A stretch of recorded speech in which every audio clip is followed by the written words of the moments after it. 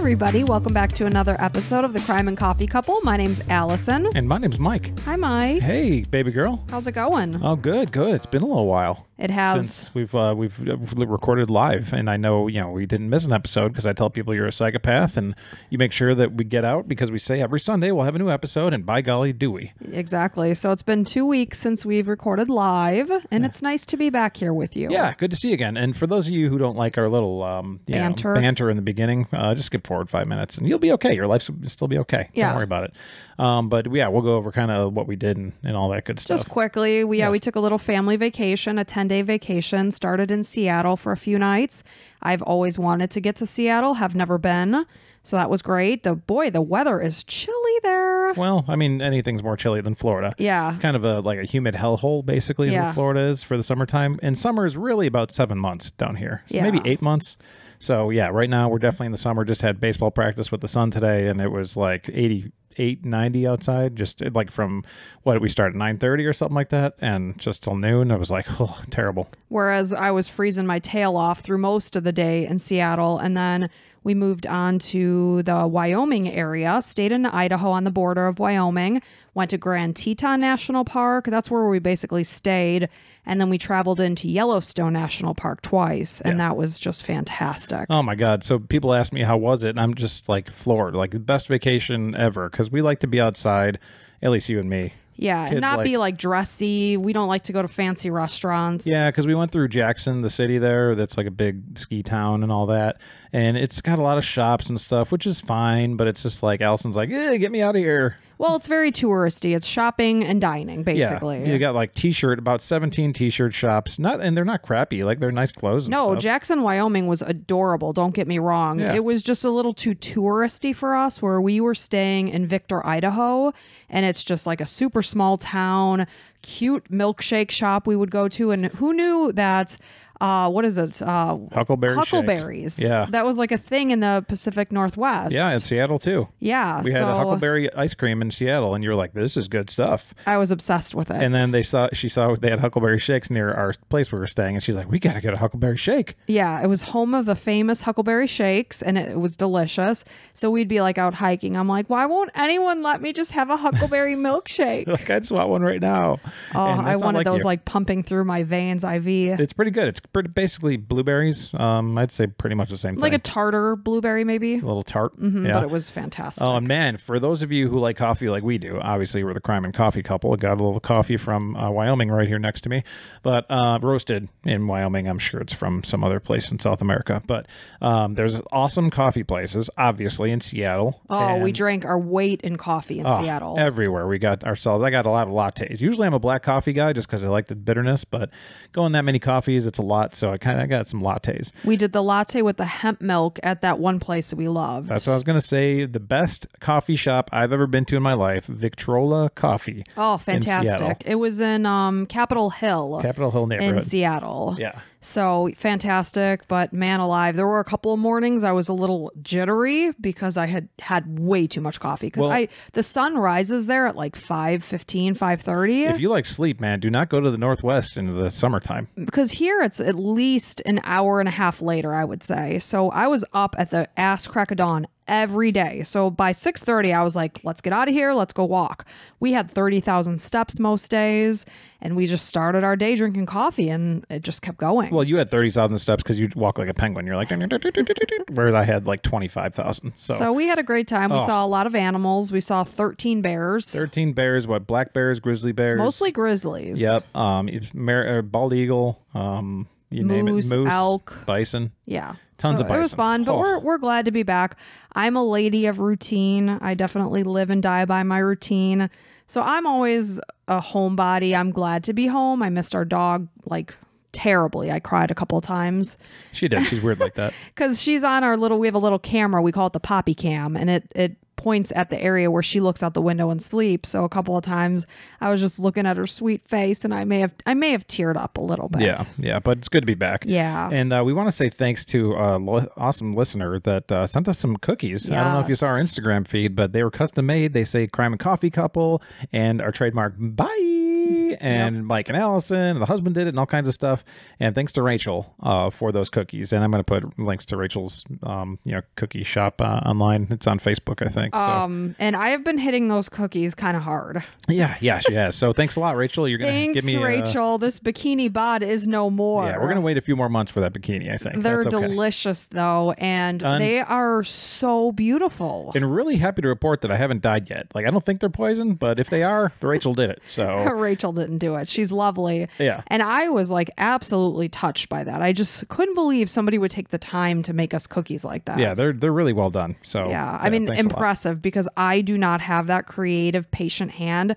I mean, these cookies were amazing. I was just staring at them. I'm like, I could, in a million years, I could not do this. Yeah, well, you can try. I'll eat them. Yeah, she wrote us a sweet note too and said, I'm very organized. It's like, okay, well, I guess we each have our things, because I might be organized, but you are super talented in cookies. Sometimes you need that for the artistic brain, just kind of all over the place and absorbing ideas and stuff. So, but yeah, hey, and by the way, if you can leave us a review or give us 5 stars on any platform, that'd be awesome. We'd appreciate you so much. And I'd say that's about the end of our banter for now. We could go on for days, but nobody wants that. We're going to shut our traps. But the point is, if you guys have been considering going out to those areas, especially Seattle was great. A lot of untreated mental illness, man, that was kind of scary. We saw multiple people actively using drugs in the middle of the street. We saw people smoking either meth or heroin off of tinfoil. Allison learned a term. What is that called? Chasing the dragon. Chasing the dragon. And now after Allison learned chasing the dragon, she said, ooh, I think those people are chasing the dragon. It was like 5 p.m. and just like a group of people are just smoking off of tinfoil. I'm like, people sad. Passed out with crack pipes. Chicago, we grew up in Chicago, and there's a lot of, obviously, people that are down and out in a horrible situation of being homeless. But it wasn't as much drug use like out in the open that I've ever seen. And the big difference we talk about in Chicago, like people will come up to you and say, hey man, you got some money? You have some money? I can get some coins or whatever, or food or something. Whereas in Seattle, like it was almost like they wouldn't talk to anybody. Nobody interacted with us. Yeah. There was a lot of, screaming and talking to oneself and drug use. But, it's very sad. It really, it's hard to see. Best for those people. I just wish there could be something that could help them or help the situation. But on that note, we're going to get straight to it. Yep. So this story is a listener suggestion. This was a suggestion from Tracey. So thank you so much, Tracey. This is the horrifically tragic and sad story of the murder of Shanda Sharer. So it was 1991, and Shanda Sharer was a 12-year-old girl. She was attending Hazelwood Middle School in New Albany, Indiana. Shanda was born on June 6, 1979, so she would have been our age right now. She's about 2 weeks younger than me. So she was born to Steve Sharer and Jacqueline Vaught in Pineville, Kentucky. Her parents divorced, and she moved to Louisville with her mom after her mom remarried. Shanda participated in cheerleading, volleyball, and softball while she attended 5th and 6th grade. At that point, she was still living in Louisville. Her mom divorced a second time, and then they moved to New Albany, Indiana in June of 1991. Shanda was described as outgoing. She was someone who made friends very easily. She loved going to school dances. She loved social situations. So her mom, Jacque, described Shanda as delightful and happy, a typical little girl who was athletic and into every sport. Basically, anything she could possibly be in, she would join. She was tender-hearted, and if she thought that she upset you, she would immediately tear up. She was very thoughtful, she was kind, and she was considerate. It's pretty rare for a youngster. A lot of young kids are just, focused on themselves. So for her to be able to identify that people, she hurt someone, that's special. Our daughter is very much like that. We have an 11-year-old, and she's very sweet and kind like this. So I thought of our daughter. So she's only a few days into the school year because, again, she had just moved to this town and June of 1991. So she was entering a new school year in a new school, and she got into a fight with a classmate. This was 14-year-old Amanda Heverin. And during their detention, which they both got put into because of this fight, they actually ended up talking and becoming friends. Isn't that funny how that happens? Kids can do that, man, especially boys, but girls too. That's good. Well, I'm sure the fight, they didn't know each other. Why they got into a fight, I don't know. But was it physical? It sounded like it was because Shanda's mom, Jacque, was hesitant about the friendship that started because it started with Amanda punching her daughter. Huh. So, yes, it sounded like it was physical. And the fact that Amanda was a couple of years older because Shanda's 12 and Amanda's 14. But Shanda assured her mom that Amanda was a good person. So as their friendship continued, they communicated by passing notes to each other throughout the school day. I could heavily relate to this. My girlfriends and I, as well as Mike and myself, we passed notes, even though Mike and I didn't go to the same school. No, you made me write notes. I thought it was, whatever. I wanted to communicate with you. You happily did it. Well, maybe it helped me be a good writer, and I'm a pretty decent writer today. You are a good writer. So I would pass notes with people throughout the school day. So when I read that, I was like, oh, I remember that.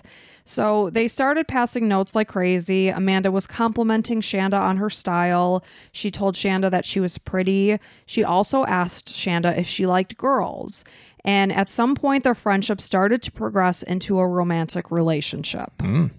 Wow. So 14 and 12 and progressing into a romantic relationship. That's pretty young.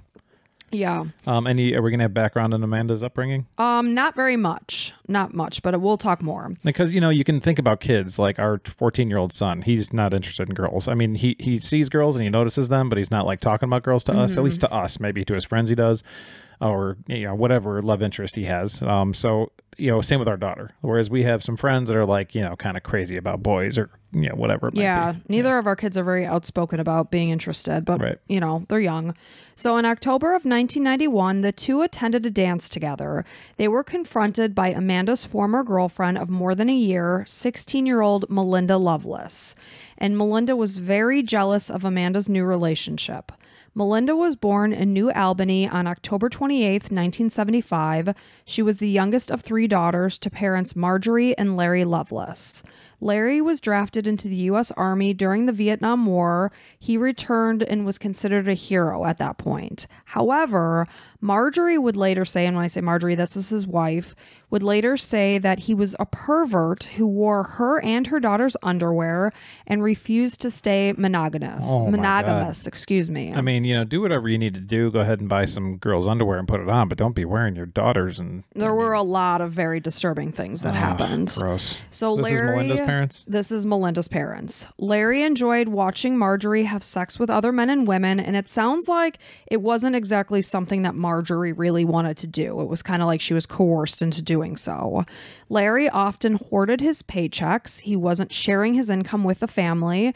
Extended family members reported that the Loveless daughters would often visit their homes and be very hungry, which is just horrible. That's crazy. So Marjorie tried to commit suicide multiple times during her children's childhood, and at one point she withheld sex from Larry for a month, and because of this, he violently raped her as his daughters watched. Oh my God, what a scumbag, man. Terrible. In the summer of 1986, Marjorie forbade Larry to go home with two women that he had met in a bar, and in retaliation, he beat Marjorie so severely that she was hospitalized. That's very scary and horrible behavior. And the fact that his three daughters are watching this. They're all messed up forever, basically. So at that point in time, he was convicted of battery. So the extent of abuse that he inflicted on his children is not very clear, but court testimonies did claim that he molested several family members, and Melinda slept in bed with him until he abandoned the family when she was age 14. Something's not right there. A lot of things happen. Yeah. So a cousin named Teddy had been molested by Larry from age 10 to 14. So this guy is into everything. Whatever. Yeah. Gosh. Teddy testified in court that Larry tied his three daughters up in the garage and raped them in succession, though the sisters did not confirm this account. Obviously, they probably were groomed by this guy, traumatized, Lord knows. And told if you ever say anything, I'll kill you. Yes. That kind of stuff. So in November of 1990, Marjorie caught Larry spying on Melinda and her friend. She attacked him with a knife, sent him to the hospital. After this, Marjorie attempted suicide. At that point, Larry filed for divorce and then moved to Avon Park, Florida, and abandoned the family. Melinda was actually devastated by her father abandoning them, especially after Larry got remarried and he eventually stopped all contact with his family. Okay, so we've got these three girls, Melinda, Amanda, and Shanda. Okay. Yeah. So Melinda and Amanda met in 1990. They began dating, and when Melinda finally came out to her mother, she was initially furious, though she eventually came around and was accepting. In the fall of 1990, Melinda and Amanda's relationship began to deteriorate, and Melinda eventually blamed the demise of the relationship on Shanda. And again, Shanda is only 12 years old. Yeah, we've got, like I was going to say, Melinda's 16, Amanda's 14, Shanda's 12. So the difference between 12 and 16, it's Big a difference. kid versus like a practical adult. Somebody who can drive around and do whatever they want, whereas a 12-year-old is under their parents' eye and inside of a house. Like, it's a kid. Yeah, you have to remember that. It might only be 4 years. When you're 30 and 34, there's no difference, but 16 to 12, big difference there. Sure. So in November of 1991, Shanda's mom found notes between Amanda and Shanda. She quickly realized that the two were having a physical relationship. This didn't sit well with her mom because her daughter was so young. So during this time, Shanda's grades were also dropping. Her behavior was drastically changing. So Jacque demanded that Shanda stop seeing Amanda. Jacque indicated that she had no issue with the fact that her daughter could potentially be a lesbian. She said, "The issue for me is that she had this older person pressuring her into doing things." Yeah, and then, Amanda might be saying, this is normal. Everybody does this, and it's hard because she's young. So I don't blame her. They didn't detail what the note said, Sure, but it did sound like there was some pressure happening. And again, her daughter's behavior was changing in a way that was not positive. Sure. It was very negative. So at that point, she's saying, my daughter was 12. She was a baby. Jacque decided to transfer Shanda to a private school to put distance between her daughter and Amanda. After the transfer, Shanda's grades improved and she began trying out for sports again. I read basketball and cheerleading. So again, she's coming out back to being herself. Social self. Yeah. So despite the different schools, Amanda continued to write Shanda notes and call her frequently.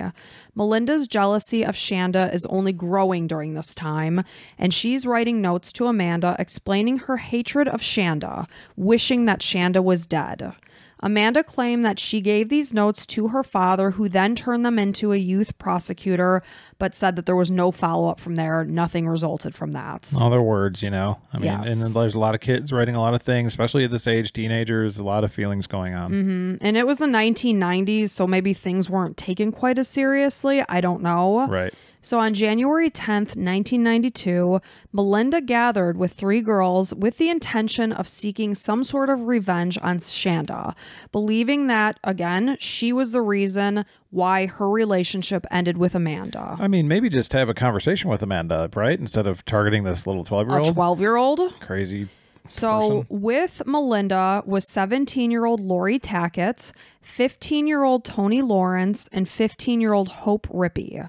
So 17-year-old Lori Tackett was born into an extremely religious and strict family. And she says that she remembers people from church praying over her and trying to perform exorcisms during her childhood. Wow. She also indicated that she was molested at least twice when she was younger. In May of 1989, her mother discovered that she was changing into jeans when she got to school. And as a result, her mom tried to strangle her after she confronted her that night. Jeez, man, this is nuts. There's a lot of bad shit happening in all these people's lives. Yeah, really messed up stuff happening. So at that point in time, social workers did get involved. They started doing unannounced visits. When Lori's mom found out that Hope Rippey's father had bought the group a Ouija board, she went to his house and demanded the board be burned and that the house be exorcised. I'd be like, lady, you're out of your mind. Oof. Never come over to this house again. And maybe our kids are going to hang out, whatever they want to do. Your daughter's more than welcome over to our house, but stay away from us. You are a crazy person. Yeah. So as Lori turned 15, she became more rebellious, as teenagers tend to do as they get older. They want their own freedom. She also became fascinated with the occult and often pretended that she was possessed by Deanna the vampire. She would do this in order to impress her friends. Her self-harm behaviors really ramped up in early 1991 when she began dating a girl who was involved in the occult, and she ended up being hospitalized in March of 1991. 2 days later, she returned and was admitted to the psychiatric ward after deeply slitting her wrists. Oh, poor thing. She was diagnosed with borderline personality disorder and confessed that she had experienced hallucinations since she was a young child. She was discharged on April 12th, 1991, and dropped out of school in September. And at that point, Lori became obsessed with hurting people and said that it was her destiny to murder someone and spend the rest of her life in prison. That's so sad. She has to have like so much pain inside of her, and just like now it's redirected. Instead of at herself, now it's like, I'm going to go kill somebody, basically. Yeah, it's terrible. So Lori met Melinda in October of 1991. They didn't officially become friends until the next month, which was November. And then moving on to 15-year-old Toni Lawrence, she was good friends with 15-year-old Hope Rippey. So that's kind of how they got involved. She was abused by a relative at age 9. She was raped by a teenage boy at age 14. By 8th grade, she also began self-harming. She also attempted suicide. 15-year-old Hope Rippey claimed that her home life was turbulent, although I did see her say in an interview that she was not abused at all when she was a child. Yeah, but you never know what's going on. You don't know. And she herself began to self-harm at age 15. So on the evening of January 10th, 1992, Lori picked up her friend Hope as well as Hope's best friend Toni. They drove from Madison, Indiana to Melinda's house in New Albany. Hope and Toni had never met Melinda before, so they're meeting her for the first time this evening. So when they arrived at Melinda's, they borrowed some of her clothes, and Melinda showed them a knife, saying that she wanted to kill Shanda with it. And only Melinda knew Shanda. So the rest of the group, the other 3 girls, had never met this 12-year-old girl. As the parents of Shanda, like, could you imagine somebody talking about killing your child? No. Like, with a knife? Like, this is the knife I'm going to kill your child with. Like, I cannot. People imagine that this conversation is going on at a house, like, actively. Like, was actively. Hurting your child. Oh, my God. So again, only Melinda knows Shanda. Lori, Hope, and Toni have never met her. So as they got ready, Melinda explained that she planned to intimidate the 12-year-old girl because she was a copycat who stole her girlfriend. Killing Shanda was absolutely talked about, though during a Dr. Phil interview, Hope later claimed that she did not believe Melinda when she said this. She said that she went way further than she thought it ever would. Okay, well, public service announcement, anybody, if you're in a group and somebody's talking about killing somebody, even if it seems in jest, probably get yourself out of that situation. Try to, get them calmed down enough where they wouldn't do something like that. Well, you'll find that Hope actively participated. Okay. So she believed that Melinda would beat Shanda up. That's what she was expecting that night. She was going to beat her up and nothing more. So Hope drove Lori's car to Shanda's house. Again, Hope is only 15. She's using her learner's permit and driving Lori's car. She drove it to Shanda's house in Jeffersonville, Indiana. Shanda was spending the weekend at her dad's house, and along the way, they stopped at McDonald's for directions. Just before dark, they arrived at the house, and Melinda told Hope and Toni to go to the door and tell Shanda that they were friends with Amanda. She instructed them to invite her to go with them to see Amanda at a place that they called Witch's Castle. So what Witch's Castle was, it was an abandoned, ruined, isolated stone house that sat on a hill overlooking the Ohio River. The house served as a local teenage hangout, and Lori told the girls that it was once owned by 9 witches and that the townspeople burned the house to get rid of them. That was like the folklore behind it. Mm-hmm. So Shanda told them that she couldn't go until her parents were asleep. She instructed them to come back at midnight after her dad and stepmom went to bed. So Shanda's dad did hear part of the conversation. I'm sure he didn't hear the part of her saying she was going to sneak out, but he could tell by the way that her daughter was talking, or his daughter was talking, that she didn't know these girls. It was clear. So initially Melinda was mad when Toni and Hope came back to the car and said she can't come until later. But then she said they would go, but they're saying, calm down, we're going to go back and we're going to get her. So at that point, they drove to Louisville for a rock concert at the Audubon Skate Park. And Hope and Toni lost interest in the concert at some point. They went back to the parking lot where apparently they engaged in sexual activities with 2 boys in Lori's car. And then after the concert, the group of girls drove back to Shanda's house as they said they would. And Melinda said that she couldn't wait to kill Shanda. But at the same time, she also found her attractive and wanted to have sex with her. Okay. So this is what she's saying as they're driving. So she told the girls that she only intended to use the knife to scare her. But again, there was definite talk about her saying she was going to kill her. I mean, Melinda's all over the place. Definitely, a lot of mental things going on here. She's up high and low, and she's beautiful, and I want to make out with her, and I want to kill her, and blah, blah, blah. All over the place. So they arrived back at Shanda's house right around 12:30 a.m. Now we're in the early morning hours of January 11th. So this time, Tony said, I am not going to go to the door to retrieve Shanda. So at that point, it was Hope and Lori that went. Initially, when Shanda came to the door, she was reluctant to join them, but she did agree and she went and changed her clothes.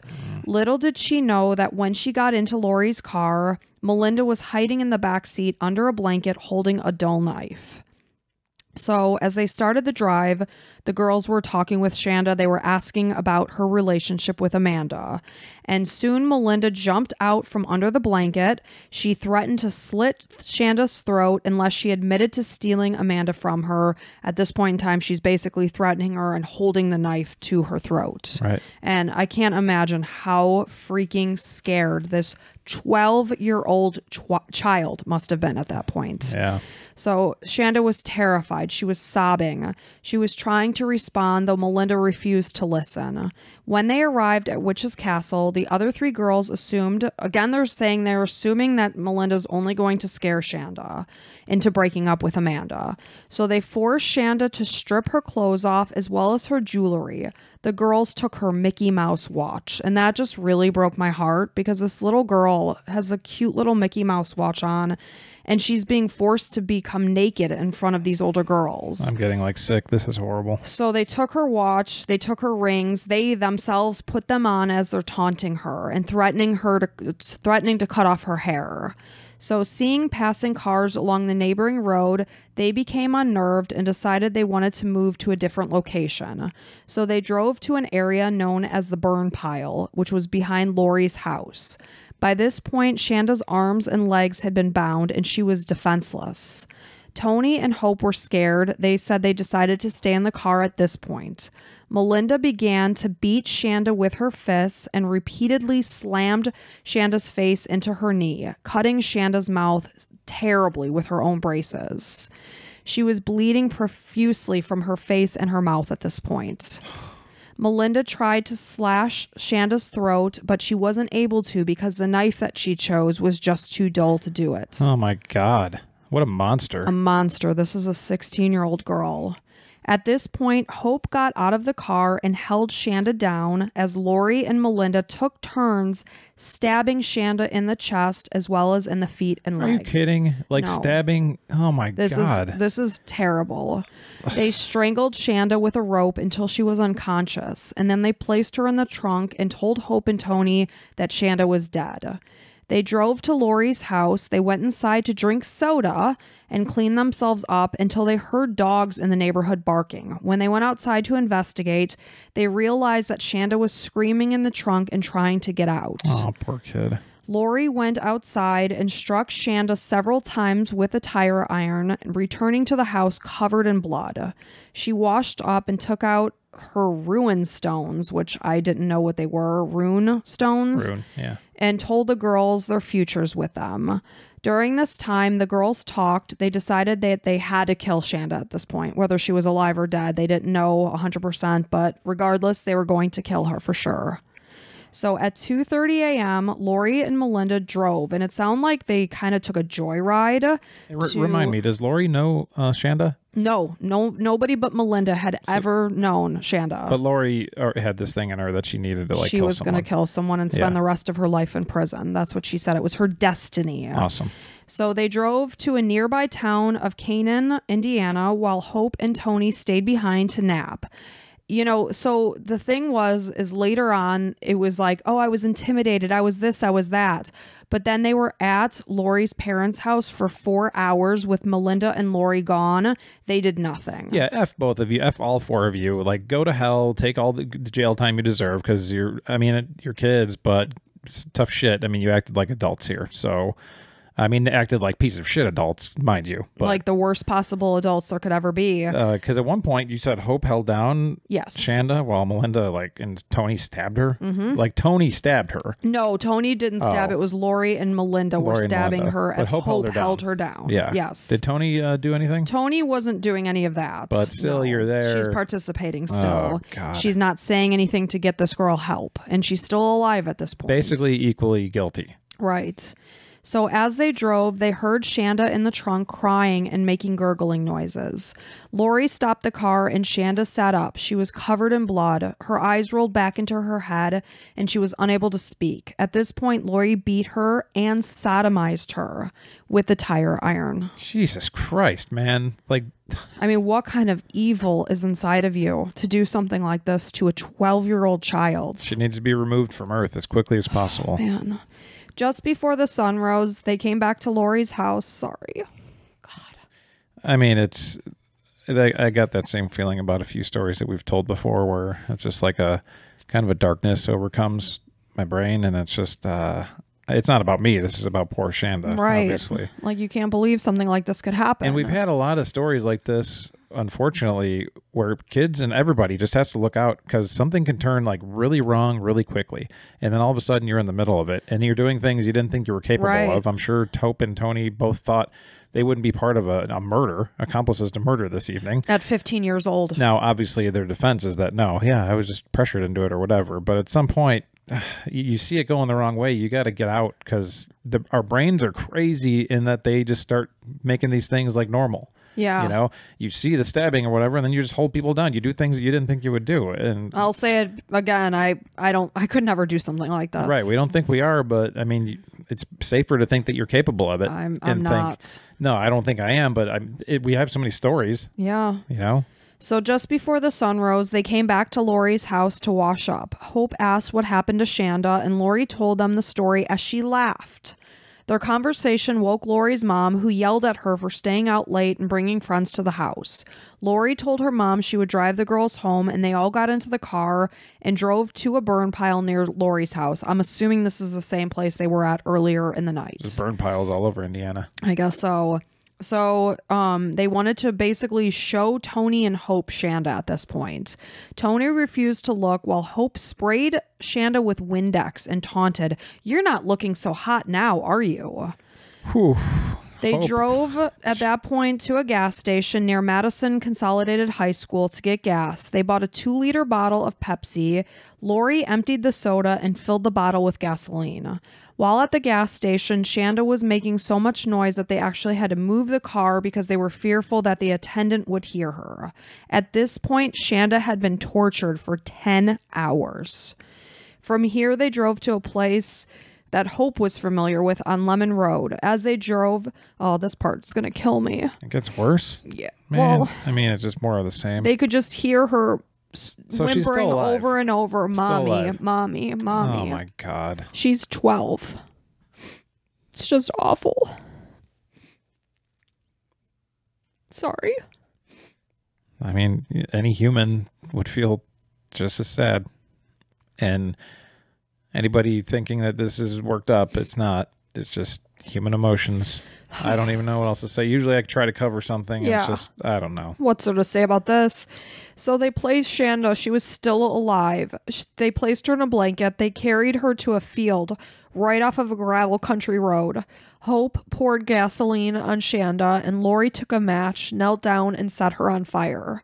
They drove away, but Melinda wasn't convinced that Shanda was dead, so she insisted that they drive back a few minutes later. They poured the rest of the gasoline on her.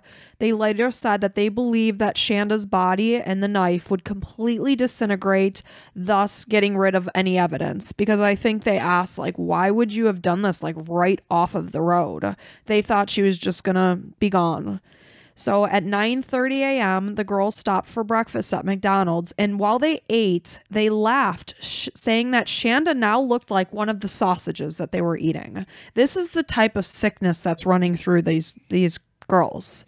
Hope is playing right into Melinda and Lori's whole thing, man. That's just sickening. And Tony's just sitting there too, and they're all reprehensible.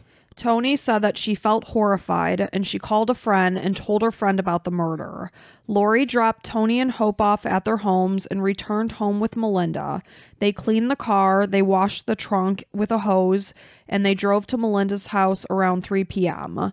So Melinda discovered that Amanda, Shanda's girlfriend, was at River Falls Mall, so she paged her and said that there was an emergency. When Amanda called her, she told Amanda that they had killed Shanda and arranged to pick Amanda up later that day. Melinda's friend Crystal Wathan came over and they told her what they had done to Shanda. Not being very quiet about this whole thing. Yeah. I guess they're waiting to get caught. This all crumbles very, very quickly. No doubt.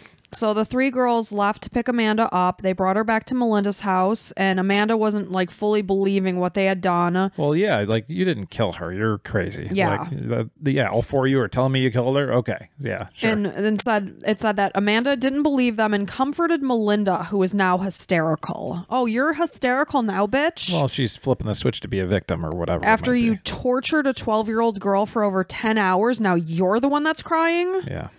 You don't get to shed those tears. So when Lori and Melinda showed Amanda and Crystal Shanda's bloody handprints and bloody socks in the trunk, it's dawning on them that these girls are telling them the truth. But they didn't do anything about it. They didn't tell anybody.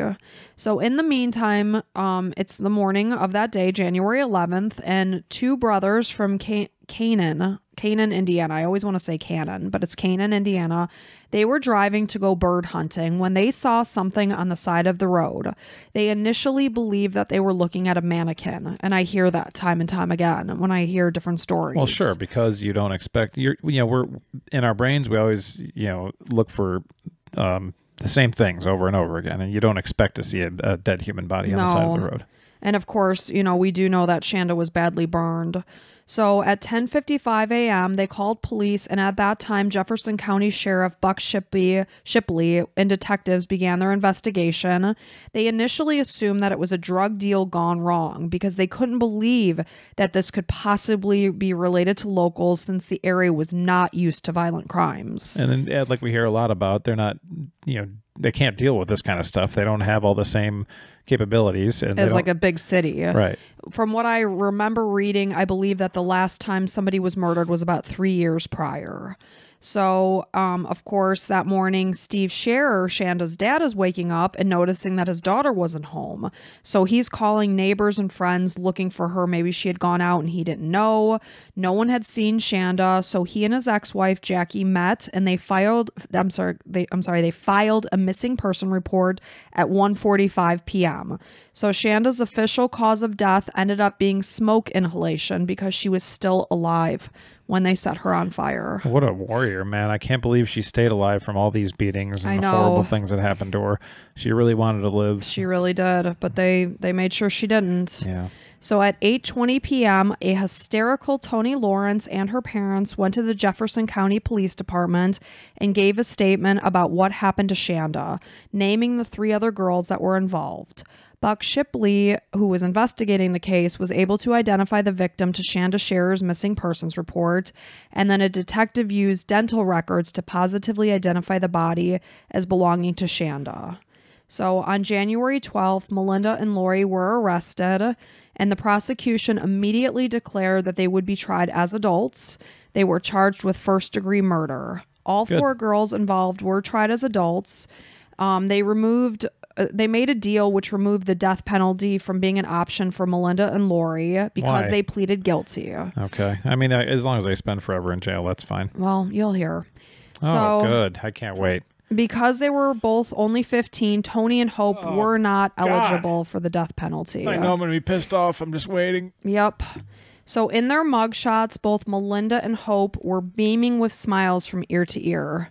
It is so hard to read the details of this case and look at the mugshots with this 2 out of 4 of them smiling from ear to ear as if they're at a carnival in a photo booth.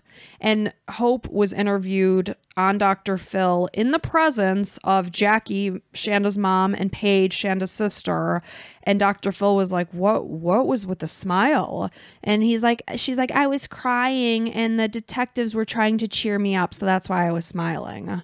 It's like, Were the detectives trying to cheer her up? Who knows? I mean, she's like, because I was 15 and I was crying. Well, so they were trying to. Yeah, you picture a kid. Maybe they didn't know what she did, but I mean, even so, it's like. I will tell you, though, it was really hard to look at. Yeah. So Melinda and Lori were sentenced to 60 years in the Indiana Women's Prison in Indianapolis. However, under Indiana statute, the sentence can be cut in half with good behavior. Toni Lawrence was sentenced to 20 years in prison, and with time reduced for good behavior, she was released on December 14th, 2000, after serving only 9 years. Hope Rippey was sentenced to 60 years, just like Toni and Melinda, but she appealed her sentence, which was then reduced to 35 years.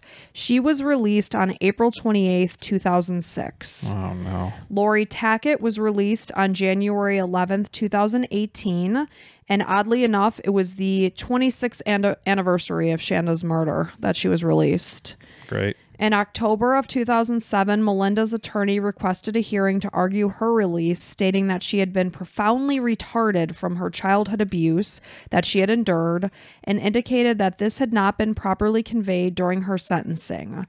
The hearing was delayed to December of 2007, and then on January 8th, 2008, the appeal was rejected. However, on Thursday, September 5th, 2019, 43-year-old Melinda was released from prison under supervision by the Kentucky Probation and Parole after serving only 27 years of a 60-year sentence. How does that happen? So everyone is walking free. Oh my God. Every single one of these scumbag, joking, laugh pieces filled, like hate-filled, horrible human beings. Like Lori, I don't know if she's still saying that she wants to go to jail anymore or whatever. Obviously, she put a good story together to get out. But like, that's the type of, I know they were also young, you know, that's the other thing. You got to think they still had child minds. You know, your mind isn't fully developed till after like 25. To maybe understand the like finality of what they were doing. Well, that's what you talk about for like an 8-year-old or something. I mean, come like on, 15, 16, 17. You don't know that death is final? Bullshit. Yeah. Oh man, that's so horrible that they're all out. And because of the sexual abuse allegations that came to light during the trial, Melinda's father, Larry Loveless, was arrested in February of 1993. He was charged with rape, sodomy, and sexual battery. Now that guy is just a demon. A demon. Oh, what a weirdo. What a freaking... Yeah, I mean, doing the sexual stuff that's all okay with everybody, you know, consensual, that's fine. But... No, these are children he's molesting. No, I'm saying, yeah, the consensual, like if you want, you know, your wife and she's okay with it. Oh, yeah, sure. Some people have open marriages. Sure. I'm not judging any of that. The stuff with your family and raping anyone at all, it's just like so horrible. You know, everybody that listens knows how much we hate rapists. Right. So the problem is, though, is that he did remain in prison for 2 years while he was awaiting trial. But the majority of the crimes that he was being accused of happened between 1968 and 1977, and because of the statute of limitations, most of the charges had been dropped, and he was released in June of 1995. So ultimately, he maybe served 2 years. And there's no fixing that guy. He's out doing it again. Well, you know I'll let you know, Larry killed himself in 1998. Hey, that's the best part of this whole story. He jumped into traffic in St. Louis, Missouri. Let's hope he didn't kill anybody else when he did so. The worst part of that is the person that hit him, unfortunately. Right, who has to, you know, live with keep that in their mind. But at least they killed somebody that sucks. So, I mean, if it turned out that I found out that I killed Larry, I'd be like, hey, that's not bad. I'd be like, that's a pretty good day. I just killed this scumbag piece of shit, and my insurance is going to pay for this car. So I mean, that's a win as far as I'm concerned. It's a piece of garbage. In 2005, Shanda's father died from alcoholism at age 53 and was buried next to his daughter. I mean, no doubt. You're just trying to escape life 24 hours a day, knowing all these horrible things that happen to your sweet daughter. Her mom, Jacque Vaught, was interviewed by the TV series Deadly Women, and she indicated that Shanda's father did basically everything he could to kill himself after her murder, besides putting a gun to his head. He drank himself to death. She said that he died from a broken heart, and I do not doubt that. No. In January of 2009, the Shanda Sharer Scholarship Fund was created to provide 2 scholarships per year to students from Prosser School of Technology in New Albany. One is going to a student who's continuing their education. The other is going to a student who is beginning their career and assisting them in buying the equipment they need to do so. So I like that they're trying to, you know, do something positive. During a 2012 interview, Shanda's mom, Jacque, said that if you look into Melinda's eyes, there's nothing there. However, during her time in prison, Melinda began working to train puppies with the intention of helping disabled people under an Indiana program called ICAN, which stands for Indiana Canine Assistant Network. One of the dog breeders who provides the puppies to the program was a burn victim themselves, as Shanda was. The breeder convinced Jacque to watch a video of Melinda working for the program. Jacque said she was taken aback by what she saw. She said she saw someone who was almost reborn. She saw that she was sincere and compassionate. And Jacque said, I think the ICAN program allows her to have something in her life that she can show love back to, and there's never betrayal on the other side. After watching the video, Jacque decided to donate a puppy named Angel to the program for Melinda herself to train in prison. She said that she did it to honor her little girl, who she thinks of each and every day. And Jacque says, it's my choice to make. She is my child. If you don't let good things come from bad things, nothing gets better. And I know what my child would want. My child would want this. So I thought that was really touching. Well, yeah. How can you give her a hard time for that?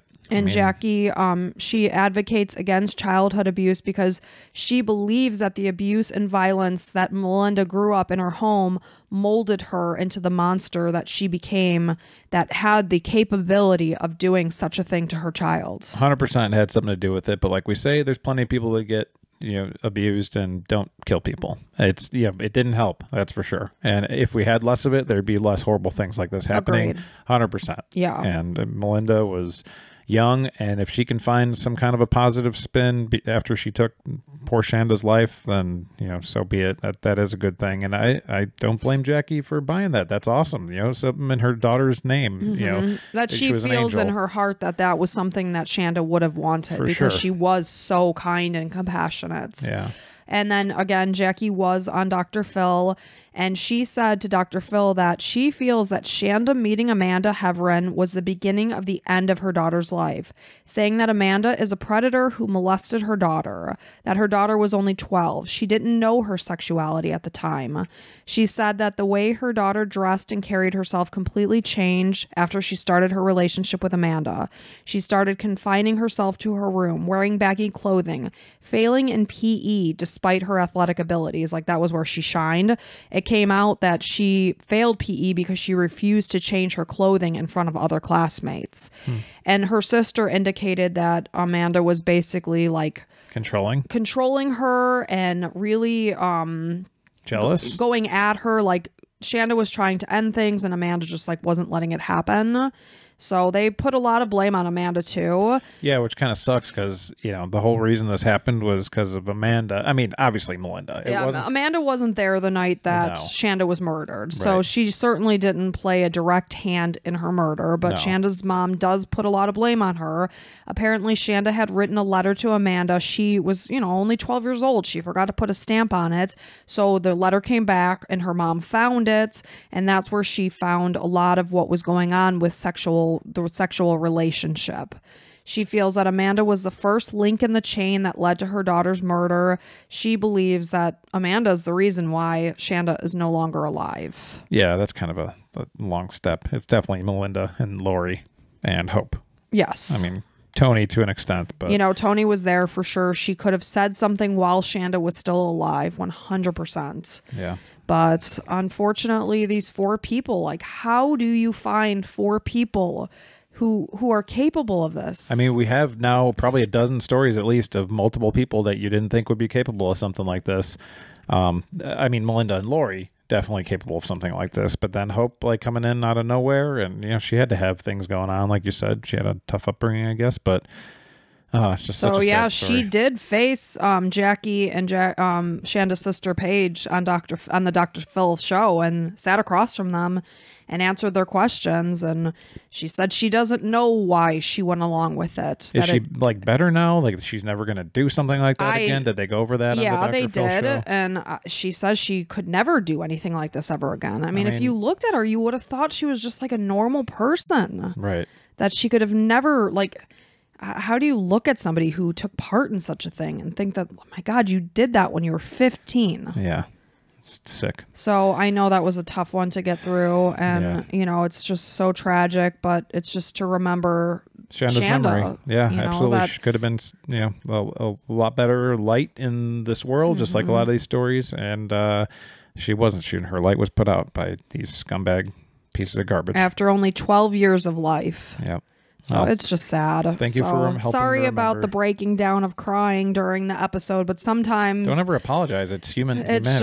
It's too hard, especially having an 11-year-old little girl. Yeah. I just can't imagine what those parents went through. I just can't. We all know somebody who's young, you know, or have known or will know somebody, and it's just their innocence is just, you know, so precious. So thanks for helping us remember Shanda, and you know, hopefully her good memory lives on. Yeah.